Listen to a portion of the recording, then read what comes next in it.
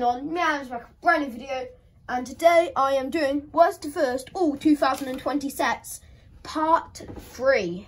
So this is the third part of the third part, and as a reminder, at 500 subscribers I will do all of my LEGO Star Wars sets in one video. But this is going to be a cool video. 2020 was by far the best year for LEGO Star Wars, in my personal opinion.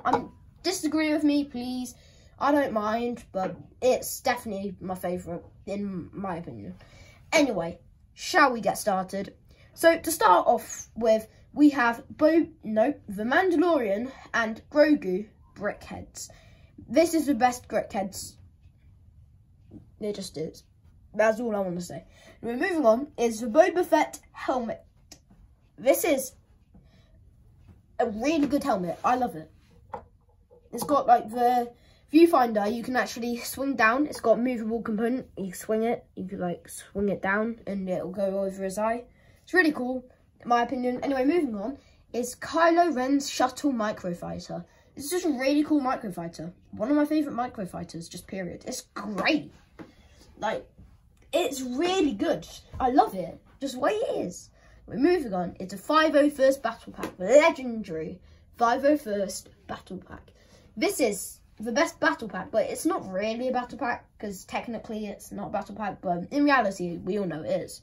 But this is really cool. Anyway, moving on is the child buildable figure thing.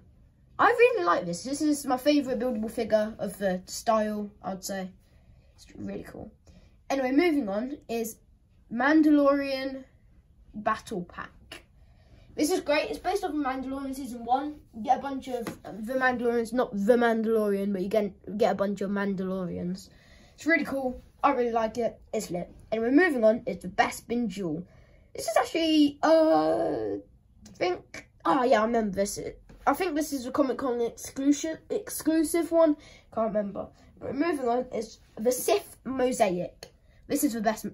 I think this is the only mosaic, but the Darth Maul one's the best. And if you get 3, you can combine it into one mega one. But yeah. And we're moving on is the Death Star Final Duel. This is a remake of the other one, but it's great. I love it. This is one of my favourite sets. I don't have it, unfortunately, but I really want it. Anyway, moving on is the AT-AT. £140. This is the best Playscale AT-AT by, like, you can't even see my hands, but like a lot. It's great. Anyway, moving on is the A-Wing. Yeah, it's just an A-Wing. And we're moving on is the Mos Eisley Cantina. This is the best Master Builder series set just out there.